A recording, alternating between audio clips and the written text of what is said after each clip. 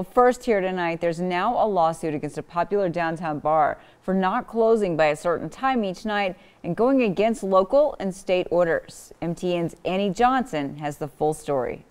The Gallatin County Attorney's Office say they have to take legal action against the Rocking R Bar after they say the bar refuses to adhere to local and state orders. The Rocking R is also in violation of the governor's directive regarding the 10 p.m. closing time. That's what we're talking about. In a lawsuit filed Wednesday, the Gallatin City County Health Department sued the Rocking R Bar for violating the curfew time set not only by Governor Steve Bullock, but local health orders. We're asking the court to enter a temporary restraining order that says Rocking R Bar, you have to close at 10 p.m.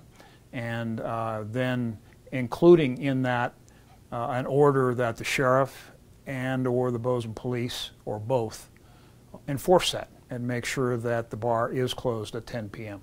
MTN News left a message for bar owner Mike Hope but have not heard back from him yet. Bozeman police have checked numerous bars in Bozeman. The efforts here, the investigative efforts of the Bozeman police have not just been focused on the Rocking R Bar. They've checked a number of bars every night. So the Rocking R Bar in the town of Bozeman, the Rocking R, is the only one that is not closing at 10 p.m. The bar is still able to operate until the court takes further action. There will be a hearing one way or the other, whether the court grants the temporary restraining order or not. There will be a hearing here probably within the next couple of weeks for the preliminary injunction.